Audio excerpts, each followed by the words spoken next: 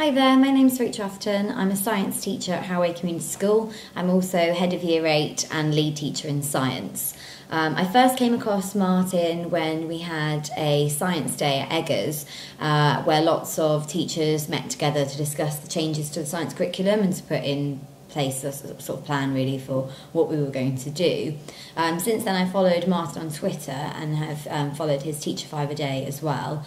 It's a great way really for checking on your own well-being and also looking after each other. The bit that I've liked most is seeing the photo challenges and how people have kind of worked to ensure that they're noticing things that they should be, looking after themselves and spending time with family as well, so they're relaxed and rejuvenated for work. The main bits that I wanted to talk about today were marking, to try and give you some ideas for what you can focus on and give you some tips and things that I've stolen from Twitter and bits that I've learnt along the way. Marking takes a significant amount of time and is, I think, a key stress factor for teachers, so anything that we can do to reduce that stress level I think would be really helpful.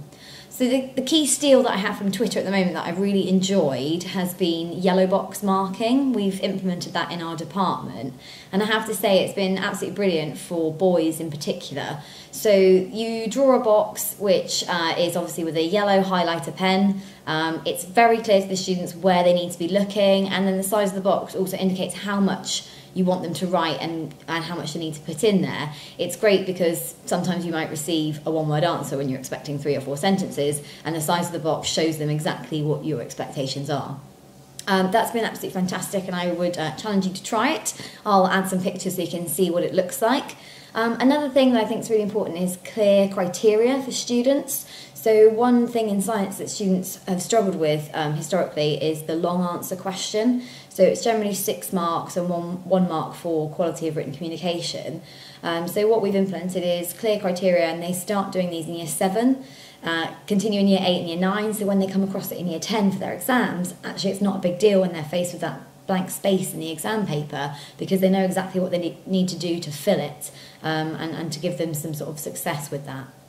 I think another thing that we've done at our school, which has been really helpful for everybody, is we have marking parties. So we all sit together one evening when we need to mark, and we bring some biscuits, bring a cup of tea, and we just sit and mark together. I think it just makes it more sociable. You can show each other responses in books, you can talk about the things that are frustrating you about marking, or you can just catch up on your day, but it just means that we're keeping an eye on each other and that you're doing it with somebody else, which I think is a really nice idea.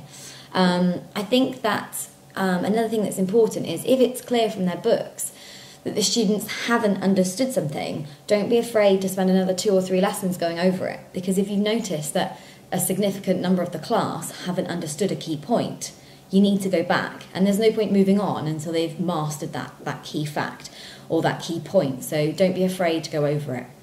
I think along the same lines, don't be afraid to just mark key pieces. I think teachers feel the pressure to mark everything, and actually that's not beneficial to the students, and it's not beneficial to you if you're tired from doing too much. Mark key pieces of work with key feedback for them to respond to and focus on those. I hope that that's been helpful, and I hope that there's some key things that you can steal and enjoy Teacher 5 a Day. Thank you.